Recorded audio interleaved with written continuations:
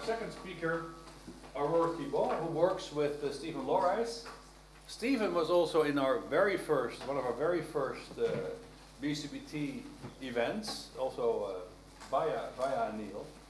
And why we're really happy that Aurore is here is that she's really dealing with these whole fundamental questions of, okay, levels of consciousness, how can we get an understanding of, let's say, vegetative state, minimal conscious state, coma, how can we differentiate between these different states, and what does it tell us about the brain mechanisms behind consciousness. So Aurore has done a PhD with Stephen Lorais in Liège, which is in Belgium.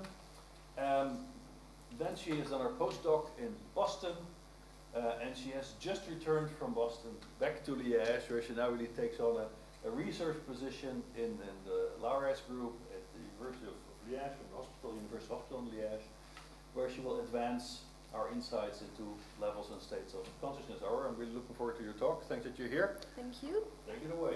Thanks. Oh, there's a box there. Okay. Yes.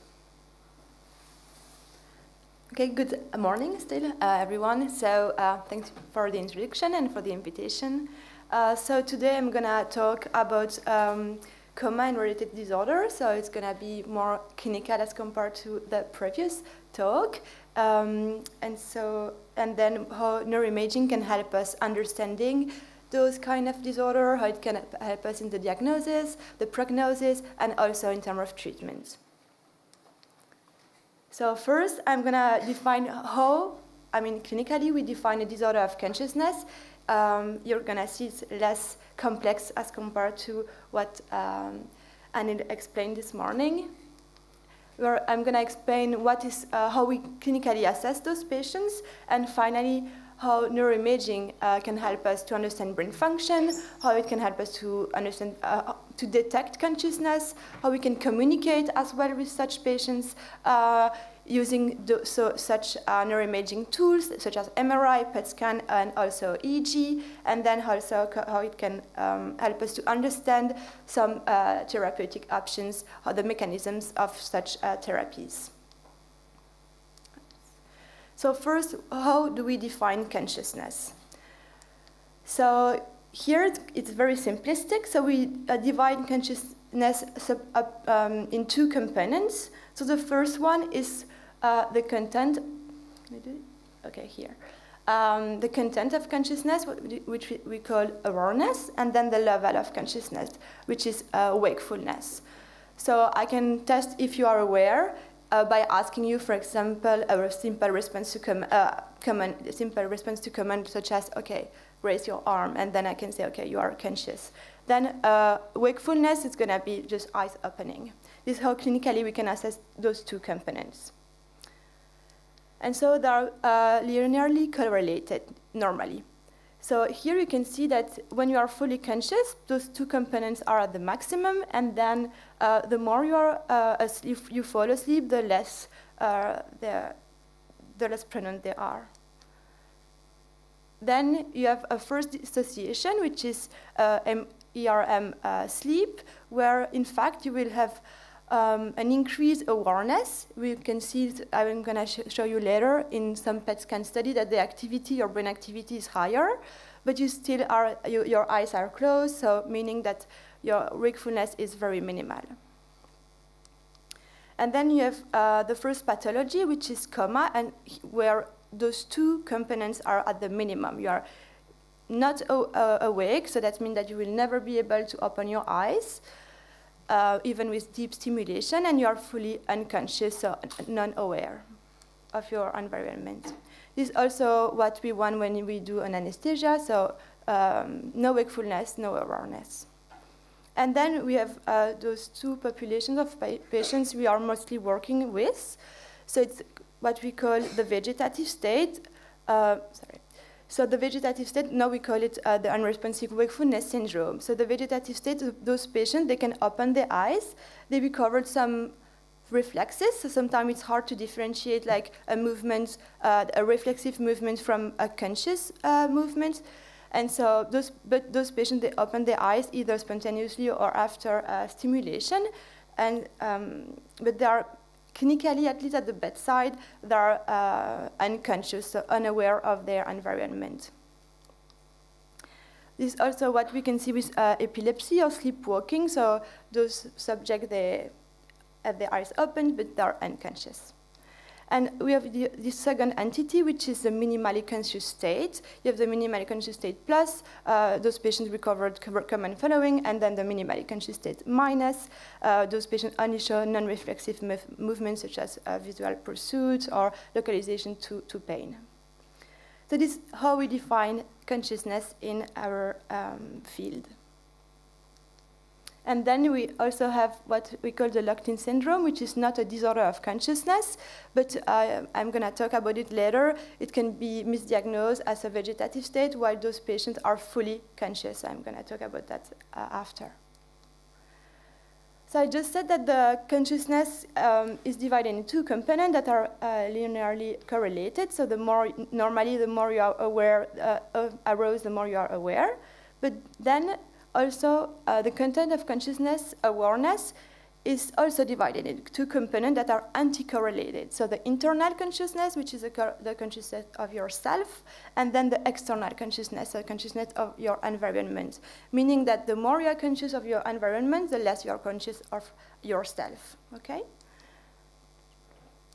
And those two components are underlined by different neuronal correlates.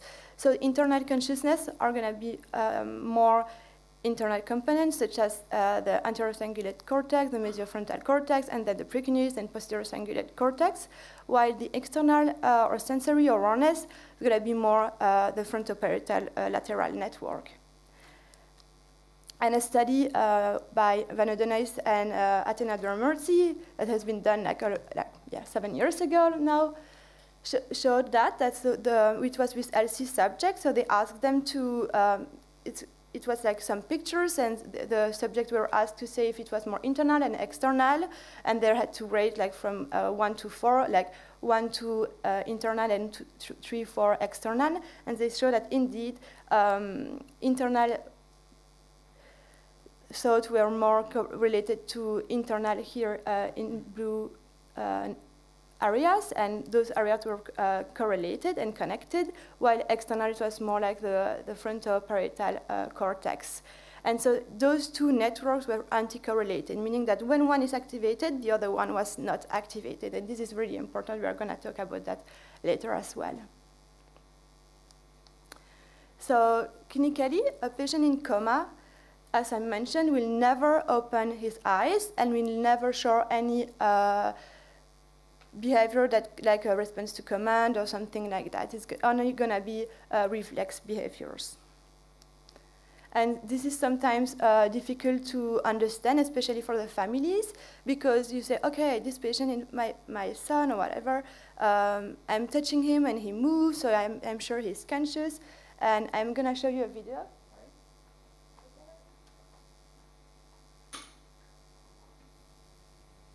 The patient is a 42-year-old man who met criteria for brain death following a large pontocerebellar hemorrhage. In the first 24 hours, a complex sequence of movements was observed. The videotape shows the patient displaying a sequence of complex movements on passive flexion of the neck.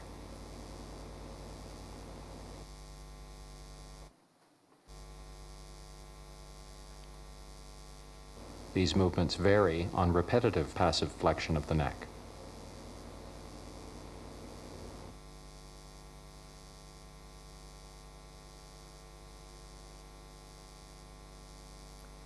So this patient is in brain death, meaning that there is no brain activity. It's not even coma or vegetative state. There is like no chance of recovery, like 0. From 1950, all the patients in brain death, none of them recovered. Like when we say that someone recovered after brain death, he was not in brain death. It's really, at least so far, it was never seen. But you see that these patients, even though he's in brain death, meaning that there's no no cortical activity, still has some movement when we left his neck. So like for a family, you can imagine that it's hard to understand that in fact there is no chance of recovery, right? And so we had to develop some scale to differentiate patients that may recover, that show sign, like real sign of consciousness, from patients that in fact are like fully unconscious, and also that the chance of recovery are way lower.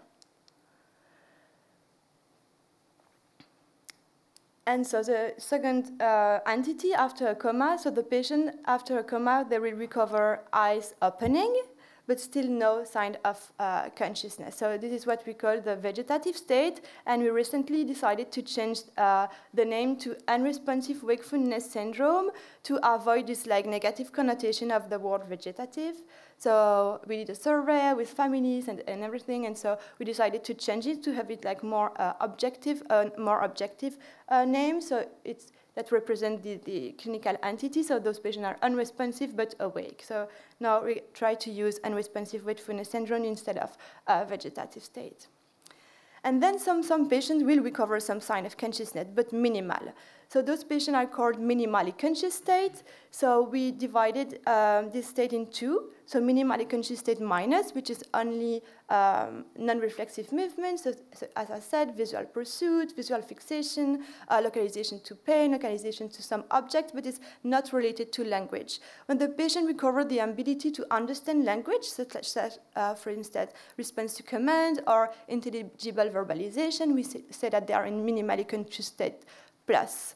And so here it was a study using positron emission tomography, so the PET scan, assessing the brain metabolism. And we see here the patient in minimally conscious state minus, so in blue is the areas that are hypometabolic. And they have the language network here on the left hemisphere is completely hypometabolic, but is more preserved here in patient in minimally conscious state plus. And when we did the comparison between the two populations, indeed, patient in minimally conscious state plus presented a higher brain metabolism within this brain network. And finally, those patients can emerge from the minimally conscious state when they recovered a functional communication. So the first step is going to be to ask them like to say yes, move your thumb, to say no, move your thumb down. And so we need, usually it's like a yes-no code communication. And so when they recover this ability, then we say that they emerge from the minimally conscious state, so they are not in a disorder of consciousness anymore. And then we have the locked-in syndrome. So I don't know if you're familiar with this type of patients, but the locked-in syndrome, those patients, in fact, they mostly had a lesion in their brain stem. And due to that, they have no motor input, meaning that they can't move, they can't talk. So basically, they can't show us that they are conscious, right? So you ask someone, but they are fully conscious, though. Their brain is like fully preserved. So you ask them, like, okay, move your thumb. And they're like, yeah, I can do it, but I just can't. I mean, you know, and they really try. And you imagine at the intensive care, like they just got this massive like stroke, and they are not understanding what is happening to them. So it's like really, really challenging. And so they don't know that they, you know, how to show that they are conscious. So it's really, really hard. But after a while, they can recover like eyes movements. So basically, what they do is like to say yes, they look up, to say no, they look down or left or right or something like that, or they blink. So usually they still have such eyes movements, but not all the time. We have an entity which is called the complete locked-in syndrome, and with those patients, only neuroimaging can show that they are still conscious. In fact, they have no way to show us. We had a couple of cases, but yeah, thank God it's really, really, really, really rare. So yeah, in the intensive care, neuroimaging can help us to also diagnose those patients in locked-in syndrome. And also something else that we have is not like, this is what now we call the minimally conscious state star, is patients as locked-in syndrome that can't show that they are like conscious, but they still have some preserved brain function. So they look vegetative or unresponsive, but in fact, when we do some motor imagery, like brain computer interface to communicate with them, we see that they still have preserved brain activity. And so, but it's a pity with those patients because clinically we can't interact with them because they just can't show us that they are conscious. We can't ask them questions. But using neuroimaging, yes, maybe one day we will be able to interact better with them. And so here I have a video of locked-in patients that communicate. In fact, they can write using also. Okay, thanks. Thank you. So he can basically write only using his eyes, which is pretty much amazing. And you see there is no movement, like no, there's just, yeah. So basically with his eyes, you can select a letter on the screen that you can see here. And of course it's pretty slow, but he can communicate and interact with his family or just say, okay, I am in pain. And you see like he's writing.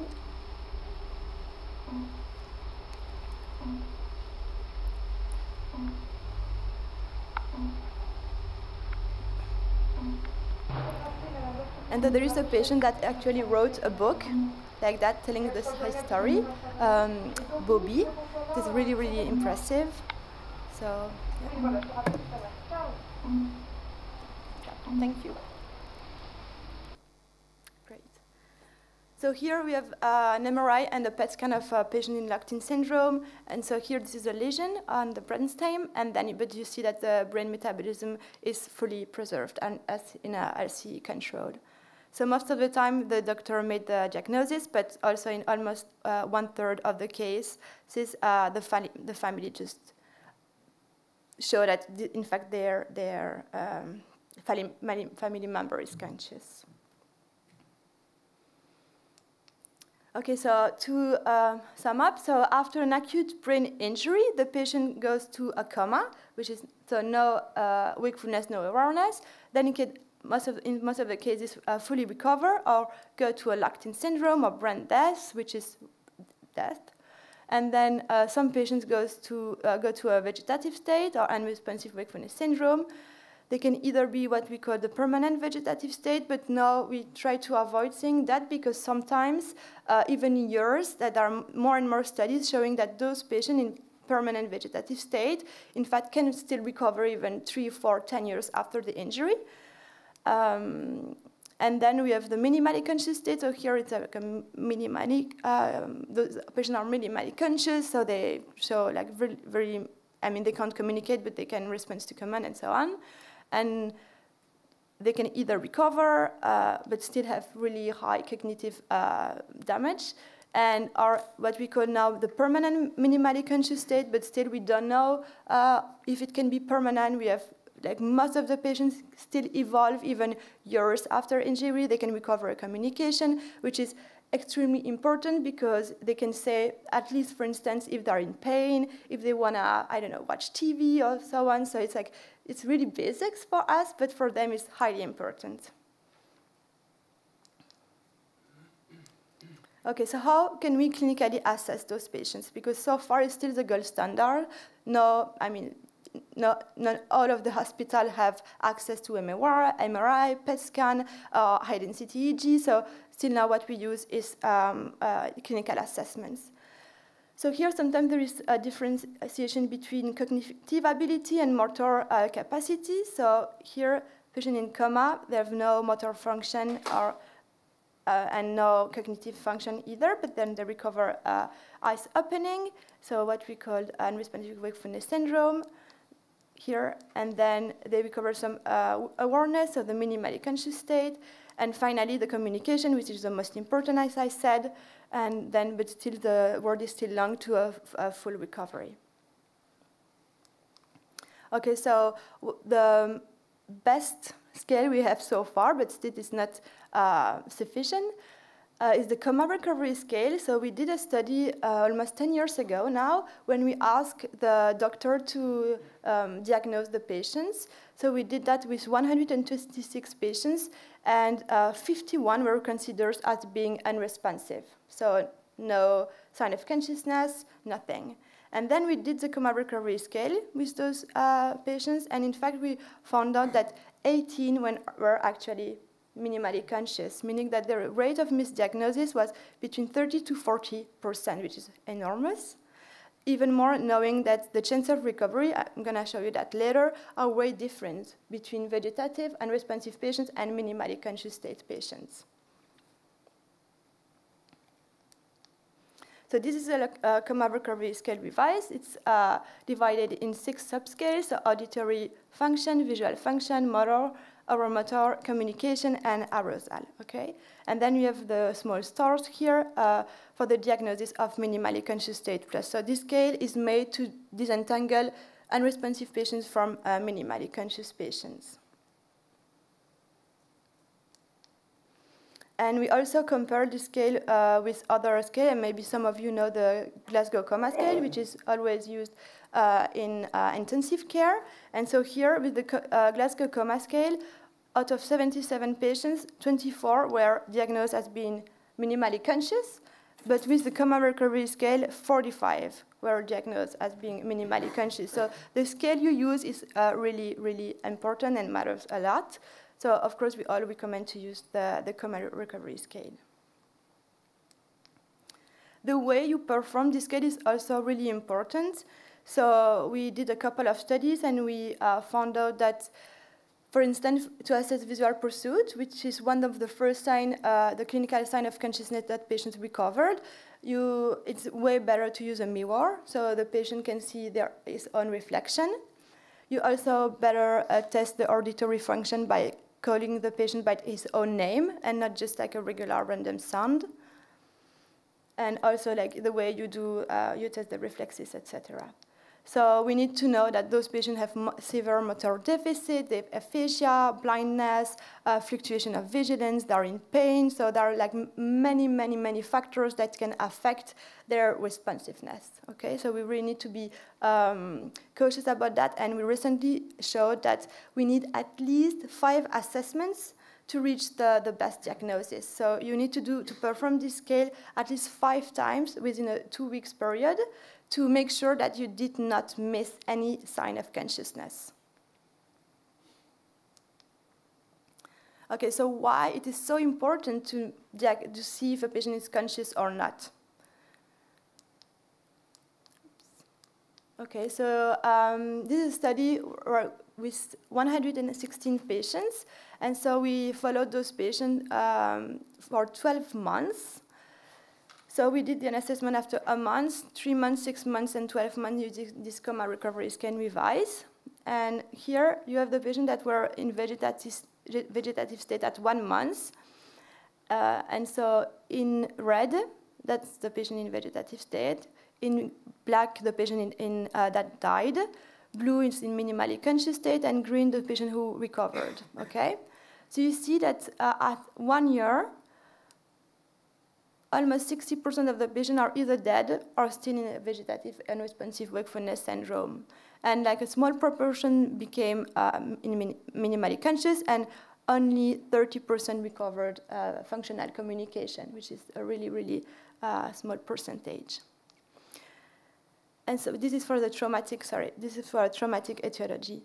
Then if a patient showed a sign of consciousness that could be just a visual pursuit at 1 month post-injury, you see that 20%, 25% are still in minimally conscious state.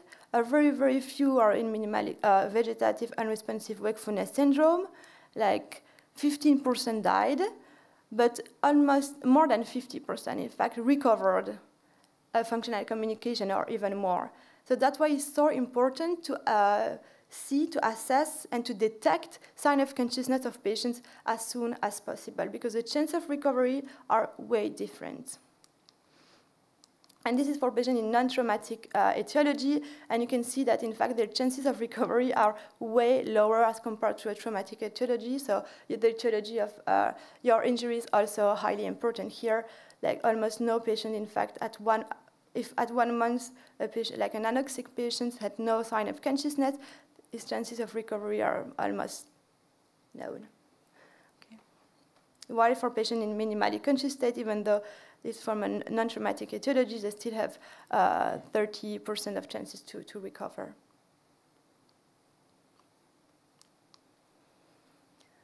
So now we're going to talk about neuroimaging. So we have a lot of options to assess brain activity. We can assess brain function. We can assess cardiac function, everything. So we usually use in our university hospital in Liège, we use fMRI, high-density EEG, FDG PET scan that assess the brain metabolism, and we also have EEG TMS. And so, as I said, we can measure the brain structure and also the brain function using different paradigms. So we can measure the brain at rest. We can measure the brain using passive paradigms, that's just listening to music, or using active paradigm, like, for instance, asking the patients to move his, like imaging to move his hand, or imaging playing tennis, etc. And so, it can help us, of course, to understand the brain function, but also to detect consciousness for those patients that are unable to, like, for instance, they are like fully paralyzed, and so they can show us that they are conscious, and also to communicate with them and to understand the mechanisms of some drugs or therapies. So this is a very old study now, done by Stephen Aurore in 2004. So he scanned patients using positron emission tomography, so PET scan, FDG PET scan, in different states of consciousness. Patients that had normal, like LC control, and he saw that those patients had like 100% of brain metabolism. Then you remember we talked about brain death, so no brain activity, and indeed you see this is what we call also the black box syndrome. There is no, I mean, everything is dark, no brain function at all. The only like purple circle that you see is basically the skin, the skull, so no brain activity. Then they also scanned patient subject, not patient, in deep sleep, and they saw that they had like 50% of their global brain metabolism, okay?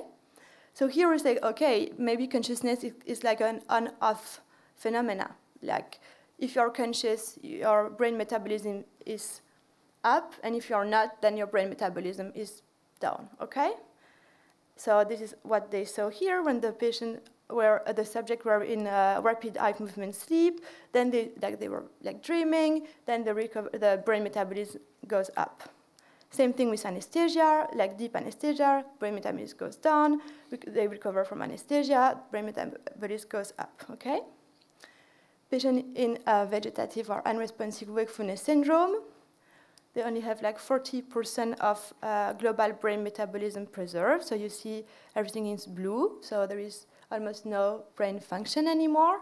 And then this is a patient that recovered from the vegetative state. However, you see there is almost no difference, okay? So by this study, they found out that no, consciousness is not an on-off phenomenon. There are specific brain areas that has to be important for the recovery of consciousness, okay? So the global brain function does not tell us everything. So here, what they found is that one critical area for the recovery of consciousness is what we call the precuneus. So this area here, this red triangle. And indeed, you see that in LC control, it's highly metabolic. It's like no metabolic at all in a vegetative state. In locked-in syndrome, it's like this is only one patient, so it's like highly preserved. And then in minimally conscious state, patients is like 50% preserved. And indeed, we saw, like 10 years ago, a study showed that, in fact, the recovery of the connectivity between the precuneus and the connectivity with the precuneus was that's how the patient recovered consciousness afterwards. The patient was in vegetative or minimally conscious state. In fact, he was in minimally conscious state, and then he recovered, and it was due to the connectivity with the precuneus. Same thing here. They found out that what is highly important is in fact, the connectivity within and between this what we call So the default mode network, the internal consciousness network, and the external consciousness network, basically. So this frontoparietal network, external and internal. So the preservation of those areas is essential, but the connectivity within within this network is highly important as well. And so this is a study that we did like more recently. So we compared the preservation of different brain network, and we targeted like specific brain regions. So either like the cortical areas, specifically the frontoparietal network, the precuneus, and the entire cortex. And you see here the specificity of patients in vegetative state through like minimally conscious state and emergence.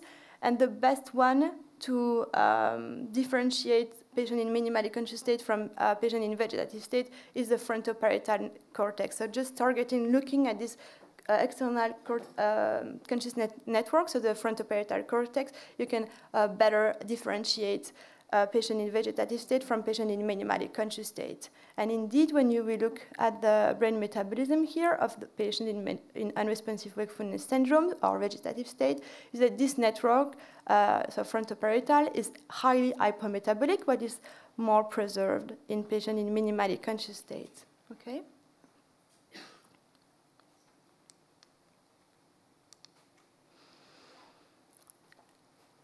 And also a highly important connection that needs to be recovered for patients to recover consciousness is the frontothalamic connectivity. So here, it's also a very old study now. They scanned a patient while he was in vegetative state, and then while he recovered consciousness, and they found that what the patient recovered, in fact, was not like the metabolism within all the network, but only between the thalamus and the prefrontal cortex. So that's why when you scan a patient, the global brain metabolism can be the same, but in fact, the connectivity between the prefrontal cortex and here the thalamus was recovered. Okay, and that's the only difference they found with that patient. And so here, I don't know if you know that deep brain stimulation, but based on that, it's the team of Nicolas Schiff in New York. So they decided to try to stimulate the recovery of the frontoparietal, between the thalamus and the prefrontal cortex. So what they did, they implanted electrode in the intralaminar nuclei of the thalamus.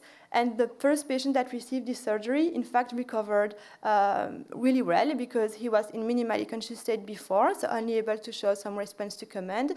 And after the surgery, when he was on period, so when they activated this stimulator, the patient was able to talk and eat alone, to read, so the recovery was really, really impressive. But this is a really nice story. Then they tried with other patients, and it's not always the case. But the first patient, yeah, the recovery was pretty impressive. So this was with PET scan, and we also have other techniques such as EEG. The advantage, of course, of EEG is that it's portable. You can go to the patient's bedside, put the cap, and that's it. While with PET scan is invasive, you have to, inject glucose. You have to scan the patient. Sometimes he needs to be anesthetized, so it's kind of difficult for such patients. So we try to find other techniques that are less invasive and easy to apply. So here we see high density EEG, so here there are 256 electrodes. And so we found out that, in fact, the difference between patient in unresponsive wakefulness syndrome and patient in minimally conscious state, what differentiates the two of them after listening to a specific paradigms, it was like different types of sounds, basically. So they found out that, in fact, patient in vegetative state, they had this activation of in the auditory cortex, but what they don't have is that the connection then with the prefrontal cortex and the feedback from the prefrontal cortex to the auditory cortex. So this is also a way to distinguish those two populations. So this feedback is not existing in unresponsive patients. So here is a study using, again, fMRI.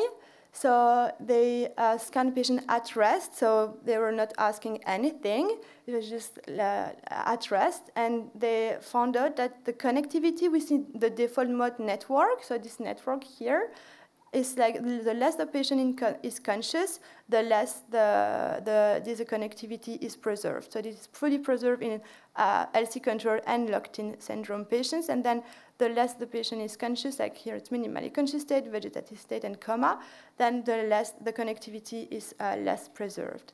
And when you compare a patient in vegetative state from minimally conscious state, then the main difference is in the precuneus, the critical hub I talked about earlier.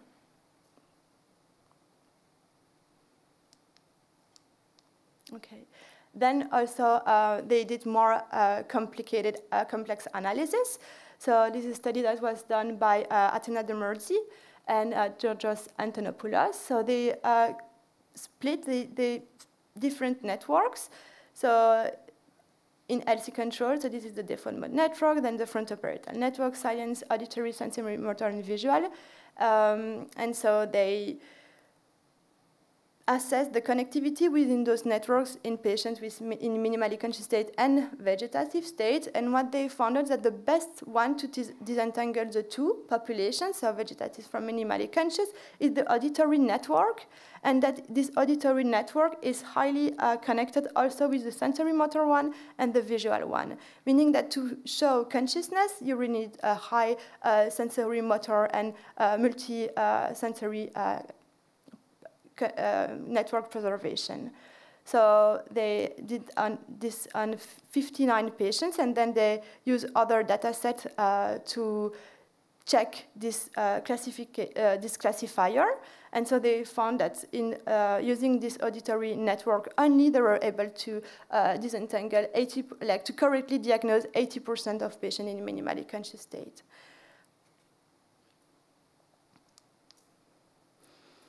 Another study by Carol DiPerry.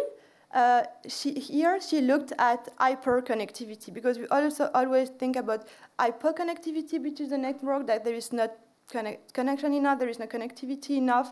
And so here she had like a different approach, and she looked at hyperconnectivity. So basically, it's normally within a network, like the network we saw here, they need to be highly connected, right? But also, like for instance, and we saw that at the very beginning of the presentation, like the external consciousness network and the internal consciousness network, they are anti-correlated, meaning that when one is activated, the other one shouldn't be, okay? But here, in patients with disorder of consciousness, there is not such distinction. So two networks that shouldn't be activated at the same time can be activated. So this is what we call hyperconnectivity. So this hyperconnectivity here wasn't seen in LC control, but in patients in minimally conscious state. So here, while the patient was, they were assessing like the default mode network, and in fact they found out hyperconnectivity with those areas of the brain that shouldn't be activated in, and they are not activated in LC control. So meaning that they are pathologically activating other brain network that, in fact, we need some specificity to be conscious. And when you are using the default mode network, you shouldn't like activate your prefrontal network, for instance.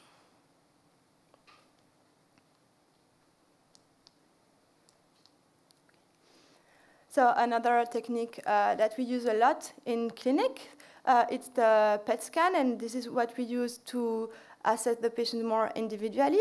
And this is a study that was done by Johan Stender and Olivia Gersovis a few years ago.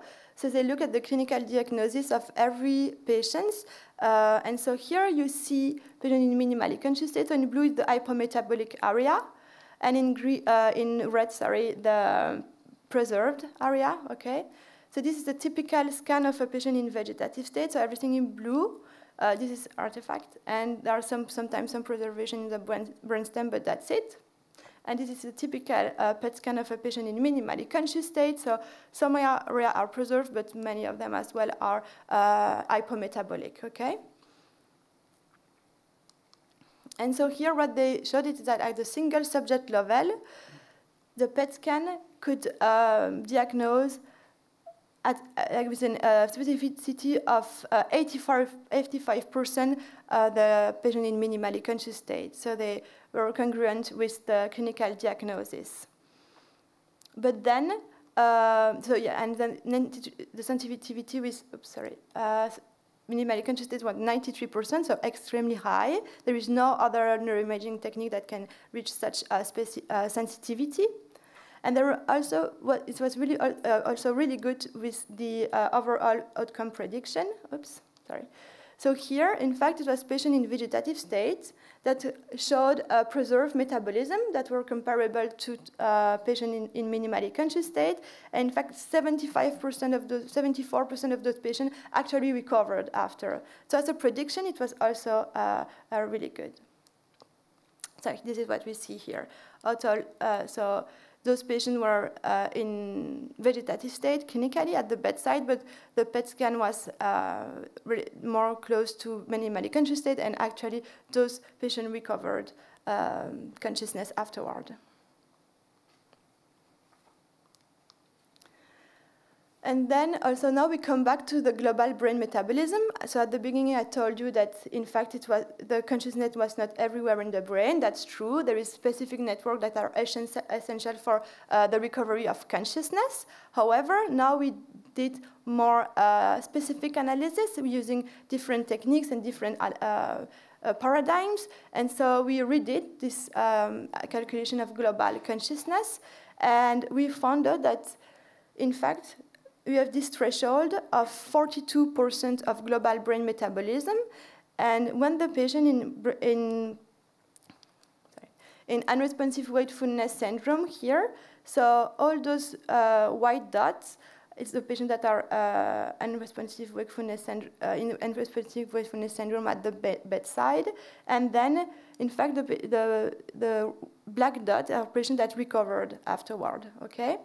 And so you see that above this threshold, almost all the patients that were clinically unresponsive, in fact, they recovered if they had more than 42% of global brain metabolism preservation.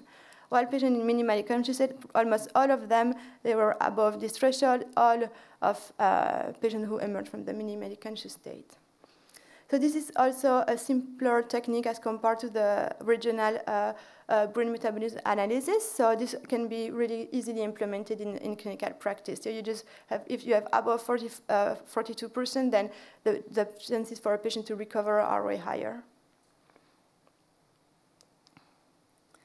And then we also use EEG. So this was the first study we did using this technique. So we did 24 hours recording. And we assessed sleep-wake cycles.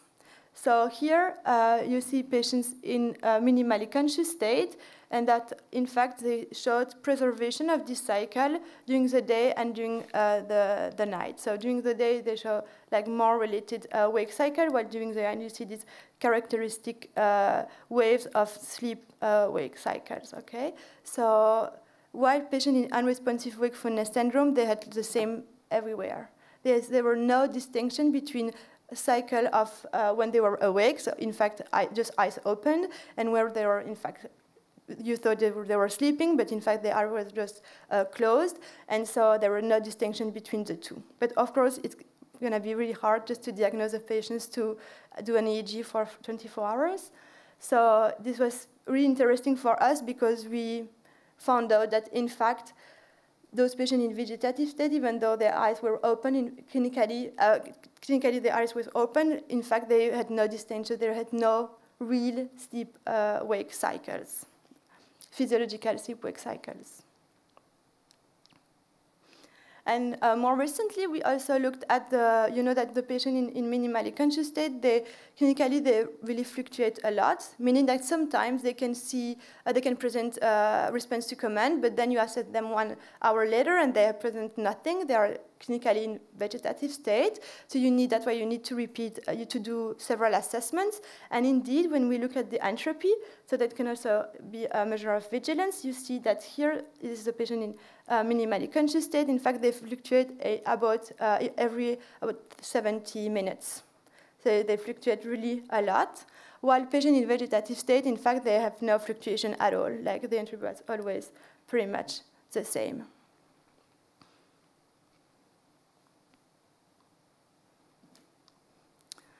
And this is our most recent study using EEG. So here we we did connectivity analysis.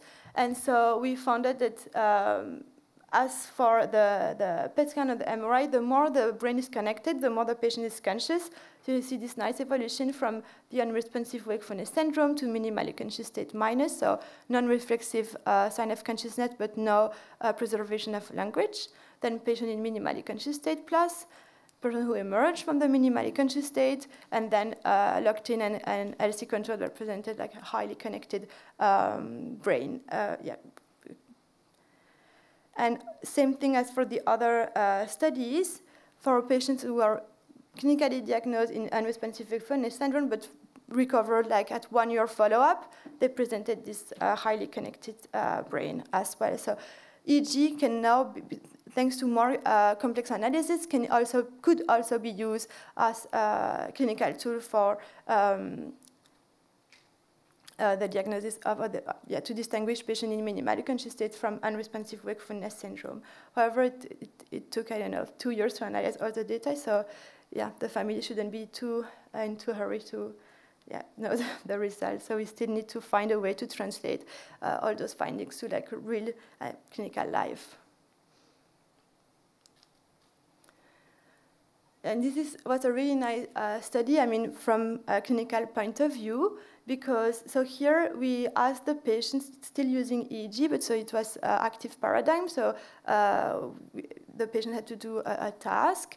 So we asked a patient to count the number of times he heard his own name. So like random names were presented, and then his own name as well. And so you see here when his own name is presented that you have what we call the P300 or P3 here. So you have like a real difference between here it's when the own names are presented, and then in blue when the random names are presented. And this is like what we see in LC control, and then patient in minimal conscious state, and then nothing in patient in vegetative state. And this patient, in fact, one of them was so in locked-in syndrome. One of these patients was in like complete locked-in syndrome, so not even eyes movements.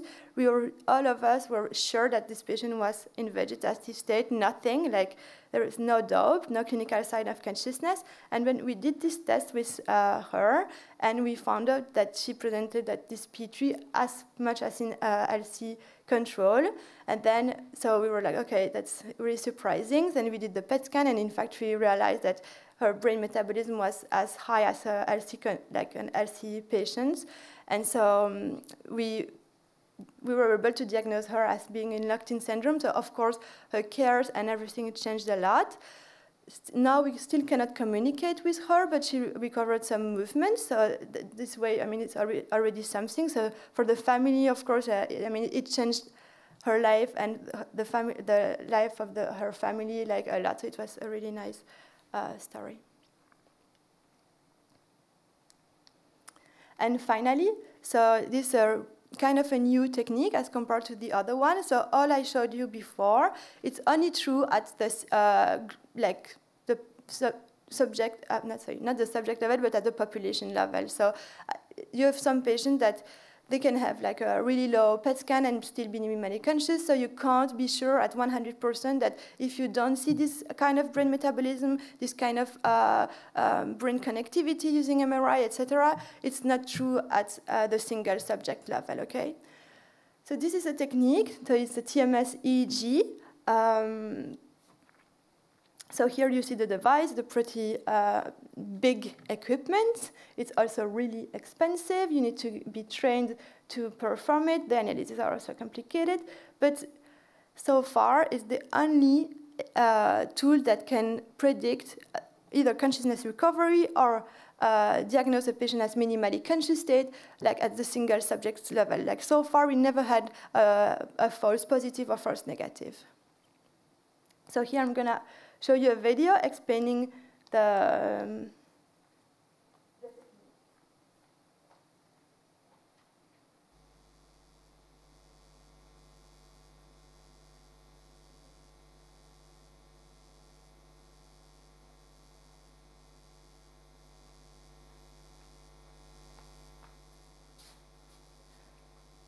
So this is based on the patient MRI. So we still have to do an MRI before to locate the point to stimulate. And then, in fact, the EEG will register how the brain reacts to this TMS stimuli. So the TMS is transcranial magnetic stimulation, and it will perturb brain activity, and then the EEG will record.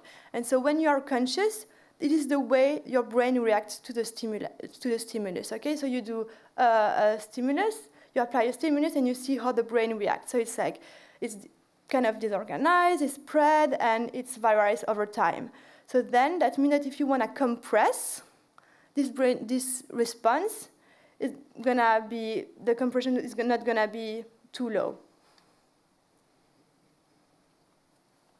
But if you're unconscious, so this is also based on the information integration theory. So here, the brain, you do like a stimulation, but there is almost no reaction at all, okay? So there is no activity. So it's super easy if you want to compress the response. It's super easy to compress it a lot, so the index is going to be very low.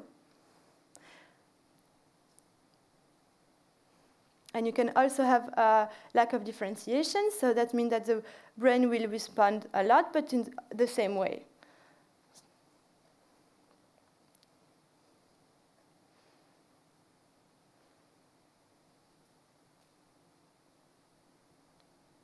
And so same thing here, you kind of compress the response, and it's also really low. And so this is what we call the PCI, the perturbational complexity index. So you end up having an index, and here, the higher the index is, the more complex the response, the brain response is, and then the lower the index is, then the lower the response is. And you have this threshold at 0.42 here for like fully conscious patients, and then 0.31 for the like disorder of consciousness patients. So all patients in vegetative state had this index below 0.31, while all patients in minimally conscious state or that recovered consciousness afterward were above this threshold. So far, this is the only technique that can really diagnose patients or assess consciousness at a single subject level.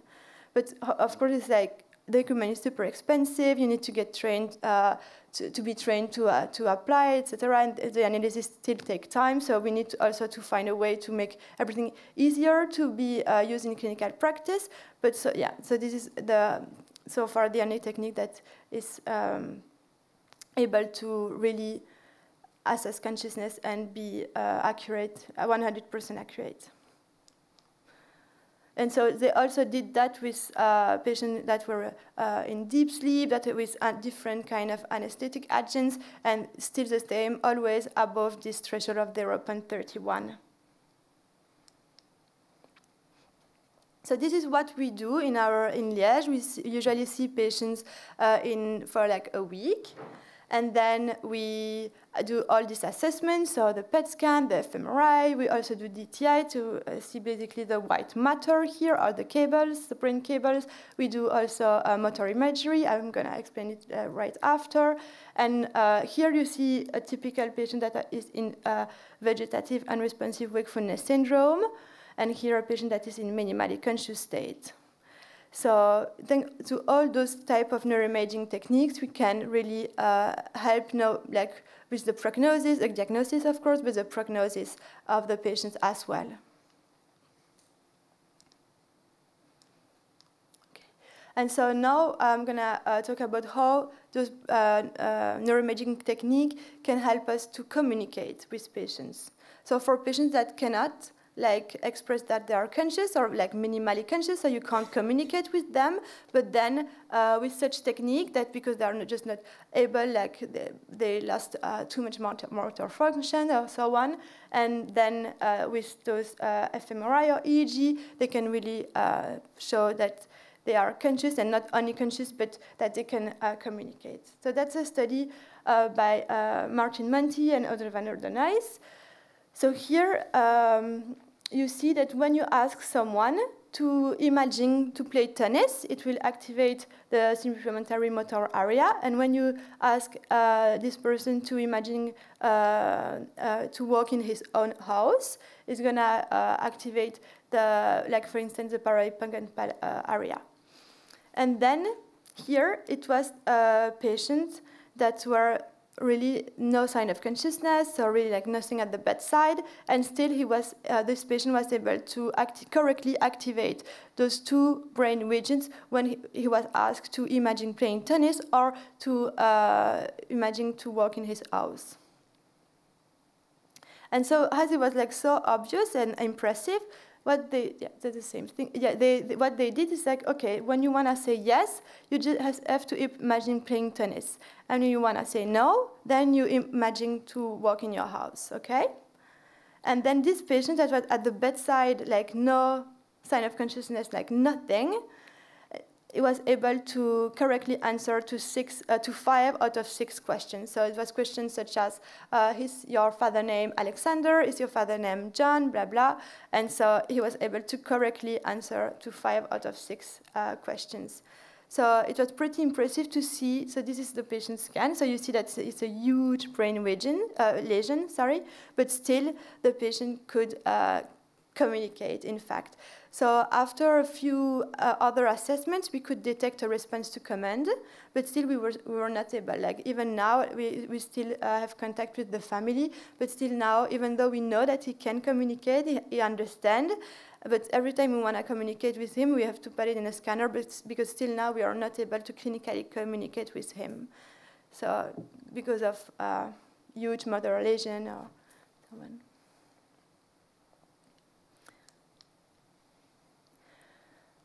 So, of course, since you can't like put a patient in a scanner every time you want to ask him questions, so we try to do the same with EEG, which is way easier to apply in clinics. So we did another paradigm. So here we asked the subject to move their foot. That activates like a more lateral area, central area, sorry, and then to imagine to move their hand, which is a bit more lateral. And this is the example of a patient that, again, was clinically unresponsive, and then but was able to correctly activate both areas when he was asked to do so. But again, it needs, even though it's easier to apply in clinical practice, we need to do it takes a week to analyze the response of a patient. So we still need further studies to be able to have like a direct feedback. And another, I have no idea about the time, so okay, great. So this is also a really nice study we did with Camille Châtel in collaboration with the Center in Germany. And so here we used the pupil response. So that's also easy to apply in clinics. So I'm going to show you the video.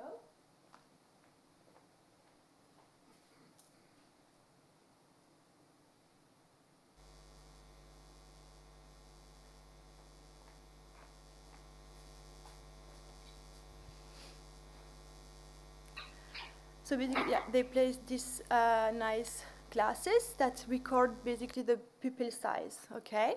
And so yeah, here you see the pupil size. And what they are going to ask is to do an arithmetic problem. And so if the subject wants to say yes, then he has to perform the task. And if you want to say no, then you have to do nothing, okay? So basically, when you do this arithmetic kind of problem, then your pupil size will increase. And if you do nothing, it should stay the same.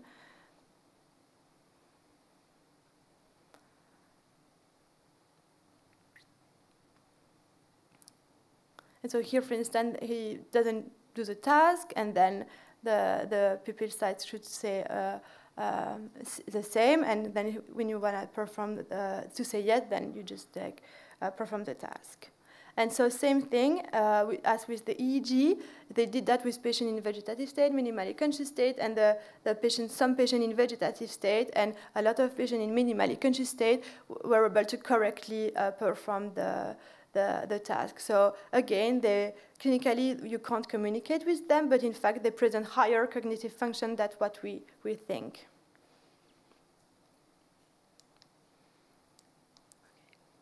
Okay, so now let's move to the treatment and how neuroimaging can help us to understand how treatments work. So far we are really limited in terms of treatment options.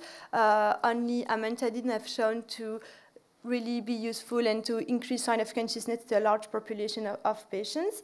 And so to understand the effect of amantadine, Caroline Schnecker, she scanned the patient when he was at baseline and then under amantadine, and in fact the difference between baseline and what the patient was under amantadine was the patient in fact recovered the brain activity within the frontoparietal network here, so internal and external, supporting that this network is essential for the recovery of consciousness. So in fact we think that the way amantadine works is by increasing brain metabolism in those specific brain regions. And then we did the same with zolpidem. So zolpidem is a sedative agent that usually we give to people to basically sleep. But in some rare cases, it had like opposite effect in patient in minimally conscious state. So you give that to this patient, he can only present like a response to command. And then after half an hour after taking this pill, the patient can read, talk, and be like almost normal. So it's pretty impressive. It's like I saw a couple of patients like that, and you can like walk. It's really impressive. It's like a magical pill. But it works in more or less like 6% of patients in minimally conscious state. So we can't give. I mean, we try with everyone, but very few response to such a drug. And also the other bad side is that the effect goes down. So most of the time, the family has to pick some time, like, okay, during the weekend, I want my mom to be awake. And so you have to give only like specific time, because if you give like that all the time, then after a few months, there is no effect anymore. And so we try to understand like also the mechanisms of this drug, so the zolpidem. And so we scanned 3 responders under placebo and then under zolpidem. And again, what we saw that under zolpidem, in fact, there is a recovery of brain metabolism in this prefrontal region, both internal, medial, and external prefrontal regions. And so we think that again, it was the recovery of a connectivity between here the prefrontal cortex and the thalamus and other internal brain regions, because of the mechanisms of zolpidem that is acting mostly in the striatum. I'm gonna review that later.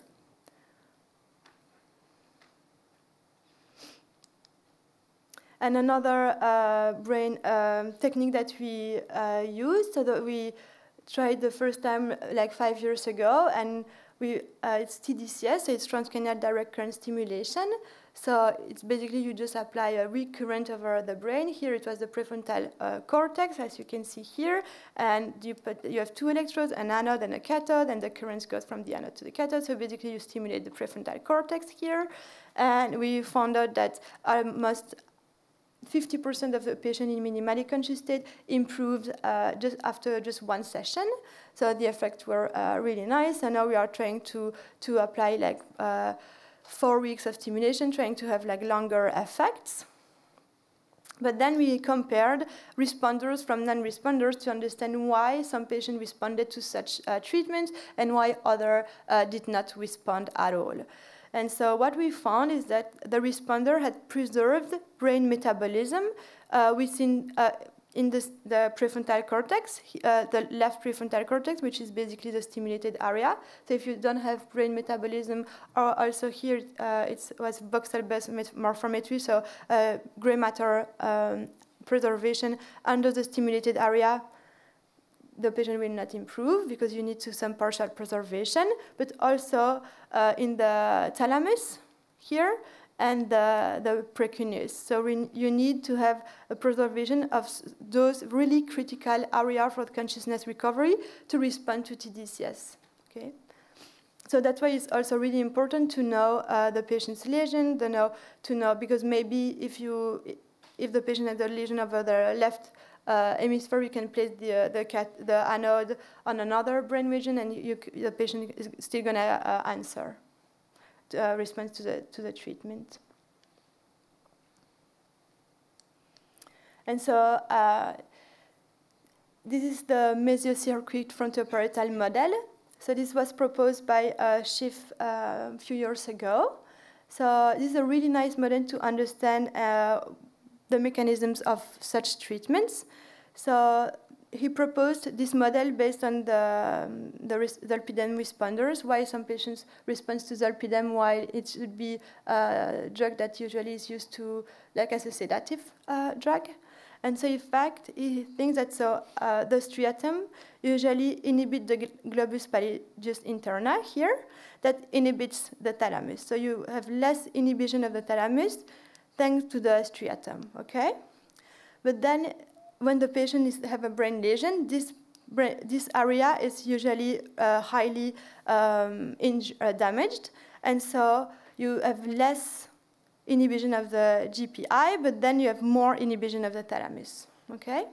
So thanks to the zolpidem, it's going to activate this striatum. So you're going to have more inhibition of the GPI and then less inhibition of the thalamus, which is highly connected with the frontal cortex with striatum. And so this can explain why the zolpidem can be such efficient in some cases. And then you see that the transcranial direct current stimulation that is applied over the prefrontal cortex is also linked to this model. Deep brain stimulation will directly stimulate the thalamus, and then amantadine will activate more like a more widespread network, which is the lateral external consciousness network here. So all the drugs that were shown to be efficient in such patients were, in fact, playing a role in this mesocircuit frontoparietal model. So now we are trying, of course, to target such areas. But it's just an hypothesis. We still need to prove this. And so I'm going to now move to the conclusion of this presentation. So what we saw is that human consciousness is an emergent property of specific brain networks, so the frontoparietal networks and the connectivity between the thalamus and the frontoparietal network. Okay, sorry. That it's really important to use very specific scale to correctly diagnose patients at the bedside, because we know that the recovery is really different based on the sign of consciousness that is recovered at the early stage. And that we have now some therapeutic options that we can use. And neuroimaging, of course, is really useful to understand those kind of therapeutic options, but also help us to diagnose patients that are not able to clinically show us that are conscious, but in fact they're in minimally conscious state, and some of them can also be in a higher state of consciousness or even in locked-in syndrome. But we still face a lot of ethical challenges, and I would just like to end with this small test. So what we did is that a couple of years ago, we asked patients in locked-in syndrome to rate the way they were happy in life on a scale that goes from -5 to +5. Oops. So -5 was the worst period of your life, and +5 is the best period of your life, okay? So if you have to do it like right now, just try to do it like the past 2 weeks, how much you will rate your, like from a scale that goes from -5 to 5, how much are you happy, okay? So you can do it now. And so we asked that to patients in locked-in syndrome. For you, being in locked-in syndrome is like the worst thing on earth. I mean, I can't even imagine being like that. I would like to die if I was in locked-in syndrome.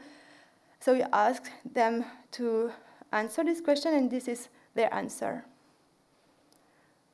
So in fact, the majority of them replied, gave a positive number, so we're in fact kind of happy.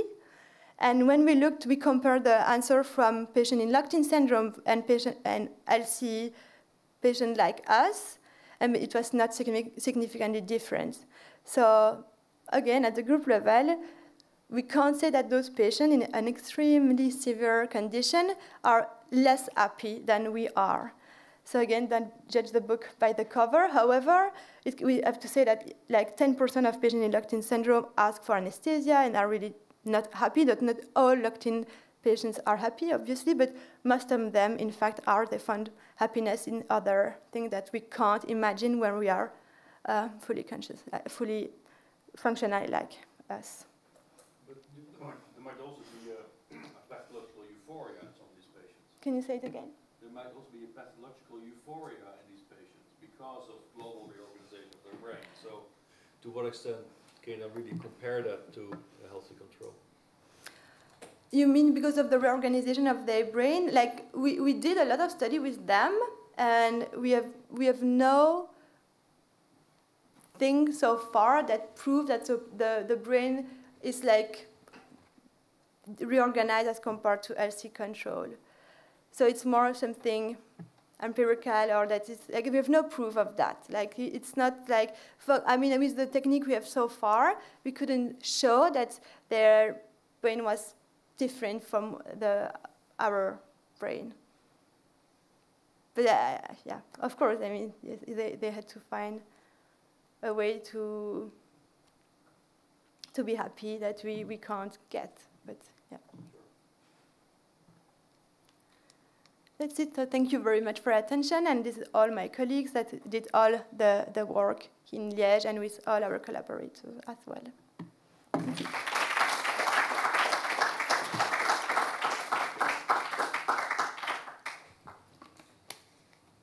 Thank you for the great talk. Any questions?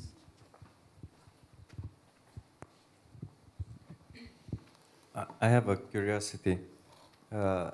Patients that were unresponsive and were under the treatment of one of the drugs like amantadine or zolpidem, did they remember something, let's say in a second period of treatment? Did they remember a previous period? Or? Yeah, that's a really good question, and we asked, of course, the questions to them, but also to patients that recovered from a vegetative state, that were in vegetative state like the day before, and then they recovered but this is in the acute stage, and so far, none of them recalled anything about while they were unconscious or less conscious. So you have a couple of patients that, yes, the hour before they were minimally responsive, and then when they recovered some consciousness, higher level of consciousness, and they were able to talk and to walk and to eat and so on, they couldn't recall. It was, yeah, they couldn't. Were they explained their condition? Were they explained that they were about to fall asleep again, let's say? So of course, we asked them that, but the good thing, I mean, it's that when they are unconscious, they don't really realize that they're in such conditions, so they cannot say that while they are conscious, they are unhappy about that. And so, but yeah, I think we have the case of a patient that, in fact, he recovered consciousness a bit. He was able to communicate, and then, in fact, it was really hard for the family because everyone was so happy that we were able to communicate with them, and then in fact the patient was way less happy, and so he asked to die all the time, because indeed he was able to realize his condition, and so this patient was really unhappy because he recovered more consciousness. He could,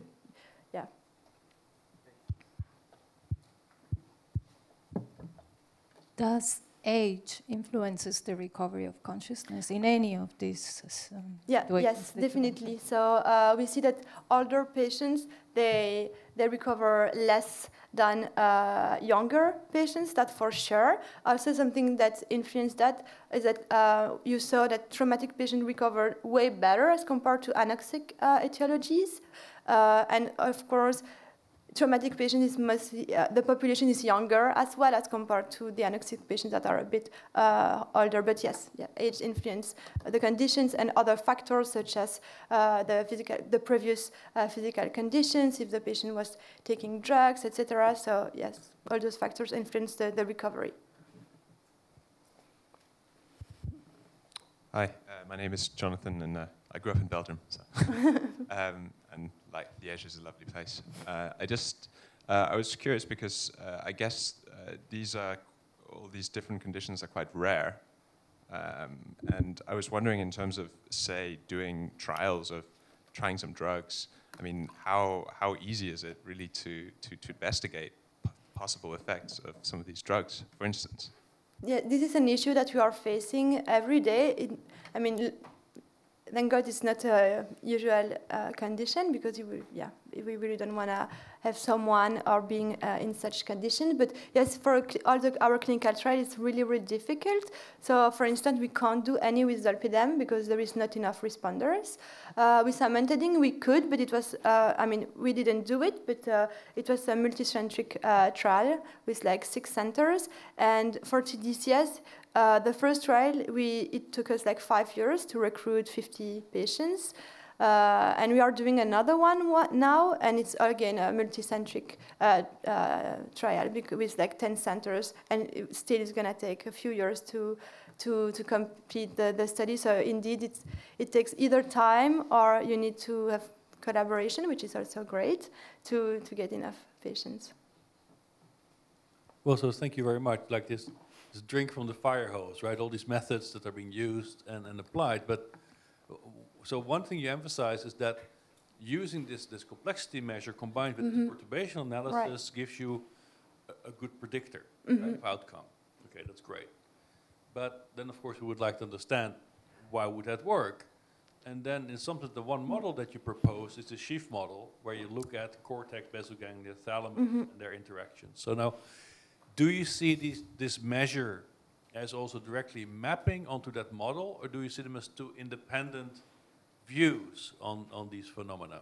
Yes, so yeah, a great point. I think that so far it's still like 2 theories, and they both work but for 2 different things. One is to explain the treatments, and the other one is to explain the consciousness.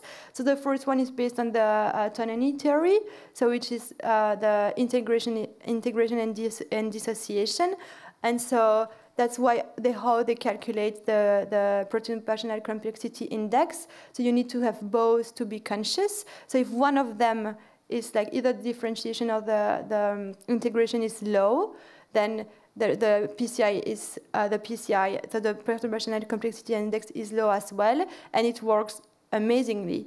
So that's like kind of gives strength to this theory, right? So, but it's like and it works for any kind of conditions, not only disorder of consciousness, but anesthesia and etc. So this like strengthen the concept of consciousness. But then that's true that for the mesocircuit, it was the only way we could explain the way zolpidem works, and then that was just a theory. We were just like, we were not sure about that, and like now with all the other treatments, we see that so far it works, but that's true that maybe in a couple of years we will see that it's not correct or it doesn't work for all patients, and I'm sure that for TMS we are gonna have an outlier or something like that. But yeah, so. But I think those 2 models are quite different, because one is it's based on a theory, like, and the other one more like on anatomical concept of of brain circuits. So it's also really, really different. Okay, but because we have to be careful not to over-interpret the method, right? So sure. But what Tononi does, and what he has started out with, is to give a complexity measure, and then it's always being advanced in very idiosyncratic ways, but a method that gives you a number to describe a complex system is not the same as having a theory, right? Now he's interpreting the method, and yet it's a method. And it's great that it comes out so cleanly, but now to make that classification work, to what extent do you have to tune the descriptors to the specific patient? right? Because depending on the lesion, the kind of data you're going to get will vary, right? Some leads might not work, others will work. So to what extent are you also individualizing the analysis at the patient level? No, yeah, very good point. So that's true that yeah, of course we need to be really careful. And so here we target always two brain regions, so the somatosensory cortex and then the precuneus. And indeed, that's true that in some patients we have no response, like the index is very low, and in fact it's just due to the fact that there is no cortex under the area we stimulate. So indeed, like if we have a lesion in both sides and we can't get any response, we can't trust our data. So that's true that we need to individualize so we need to do individualize our analysis, and we need to be really cautious. Yeah, of course.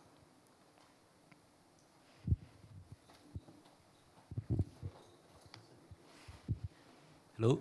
Just well, thanks for the presentation. Just one point about this PCI measure and the integration differentiation. Somehow the measure goes against the theory of the integration differentiation, no? In the sense that the least compressible, the signal that you can compress the least is a pure random signal, that it's zero integration and zero differentiation. And I think probably the data from Anil with the drugs, it's not about more, it might be not about more conscious or not about more integration or differentiation, just about more randomness. So just that I understand that this measure is the best that has been done so far, but inspired by that theory, but it doesn't follow from the theory in the way that it's not assessing what the theory says. No, that's my view on that. No. No, sure. Yes. Thank you for your questions. But so here, I think it works for such cases of patients that are in dramatic conditions, such as vegetative state or minimally conscious state. It works with like deep anesthesia and such really like there is no doubt about being conscious or not. But that's true that if we do different type of conscious. We tested in different type of more conscious conditions, or and we assess different things. Then the concept might not work, and we are not gonna. So I think it may work for such dramatic conditions, but it's true it may not be like or support this theory in other type of conditions. Can I just follow up quickly on this? A very interesting point. There's a difference in the interpretation of the compressibility algorithm, the Lempel-Ziv, when it's applied to the TMS evoked data, as you show, as in the PCI, and when you apply it to the spontaneous data, as we did in our studies of sleep and anesthesia and also the psychedelic drugs. The thing is, when you apply it to spontaneous data, it really is kind of a pure measure of signal diversity. And so the higher the measure, the less compressible. It's just a measure. There's not really any implication about integration going on. But when you apply it to the TMS evoked data, as in PCI, you're applying it to a signal that is responsive to a specific and localized perturbation. So there is a sense in which there is also some integration going on, because otherwise you wouldn't have an evoked response to assess the compressibility of. If there was no integration, you'd see no response, there'd be nothing to compress. It's just something I've argued with Marcello Massimini about quite a lot, but he would argue, I think it is more defensible that PCI does reflect the sort of theory of combined integration and differentiation a bit more than simply applying it to spontaneous data. I think what's lacking is, and maybe you know, but I don't think there's any empirical comparison within subjects of how these two measures of compressibility of evoked and compressibility of spontaneous data relate. We've been looking at some models to see when they, are there parameter spaces where they go together, where they come apart, and there are, because they're measuring different things. But whether that's an empirically useful dissociation, we don't know yet. Just one point. If you were to make a computational model I want to get a model that gets a really high score there, I can have a model that responds like randomly to one stimulus, and I suppose you can create the kind of network that you show that it's not a network that does integration and differentiation. this kind of network can give you a very high score in a perturbation, simulated perturbation. So it's just like there is like a paradox in the fact that this is precisely the method that it's giving you now the best outcome in an empirical. So it's a method that it's a more reliable, but it's not a method that follows, as you pointed in your presentation, clearly from the ideas of integration and differentiation.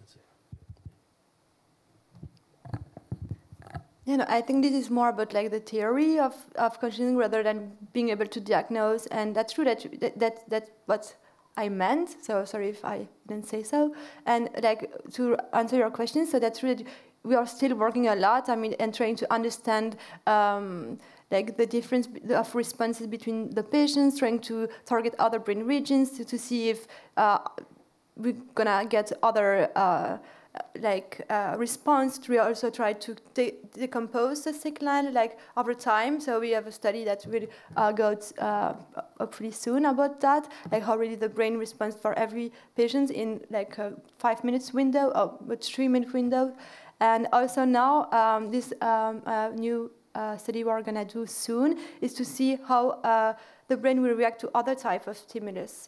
Like because TMS is really hard to do, so we are gonna do a music study, auditory stimuli, so to see if the brain reacts the same and if it's still gonna work as well. Yeah, let's see. Any more questions? In that case, let's thank the speaker again.